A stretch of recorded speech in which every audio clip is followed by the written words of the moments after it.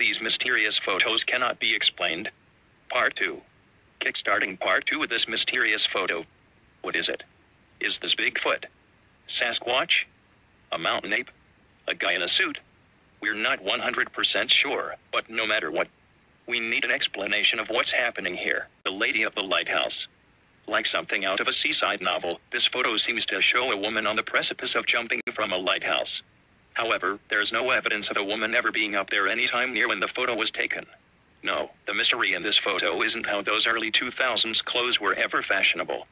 Instead, look behind the right shoulder of the boy in blue. Notice the inexplicable, horror movie-esque figure behind him? The creature in this photo, given the nickname Skunk Ape, was captured on a film by a Florida woman in the year 2000. Some have claimed it's a Sasquatch, while others simply a black bear or orangutan. However, none of those explanations fit the Florida setting.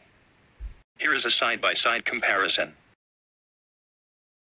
Tiananmen Square.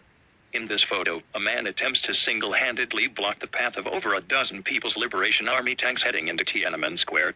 His identity remains unknown to this very day. The Russell family. In August 1997, members of the Russell family visited their grandmother in the home where she was living. They were later surprised to discover, in the background of this photo, the image of their grandfather, who had died 3 years earlier, a time traveler. Here's a photo from a newsreel filmed in 1938 at a factory in Massachusetts, where a woman appears to be holding a cell phone. A time traveler, perhaps?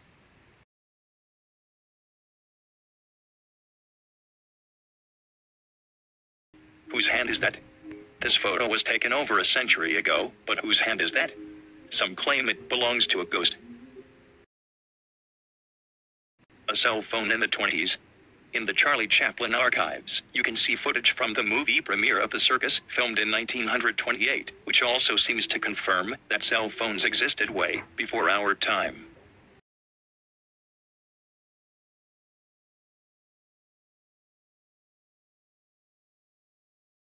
Elisa Lam. Captured by cameras in the elevator at the Cecil Hotel, this Canadian student Elisa Lam was found dead 2 weeks later in a water tank on the hotel roof. But here's the rub. The tank was completely sealed and 13 feet high. Elisa Lam, also known by her Cantonese name, Lam Ho Yi, a Canadian student at the University of British Columbia in Vancouver. She had been staying at the hotel when she was reported missing at the beginning of the month. A maintenance worker discovered the body when investigating guest complaints of problems with the water supply and pressure. The circumstances of Lam's death, once she was found, also raised questions, especially in light of the hotel's history in relation to other notable deaths and murders. Her body was naked with most of her clothes and personal effects floating in the water near her. It took the Los Angeles County Coroner's Office 4 months, after repeated delays, to release the autopsy report, which reports no evidence of physical trauma and states that the manner of death was accidental. Her disappearance had been widely reported. Interest had increased 5 days prior to the discovery of her body, when the Los Angeles Police Department released a video of the last time she was known to have been seen. On the day of her disappearance, by an elevator security camera in the hotel. In the footage, Lam is seen exiting and re-entering the elevator, talking and gesturing in the hallway outside, and sometimes seeming to hide within the elevator. The video went viral, with many viewers reporting that they found it unsettling. Next is this photo.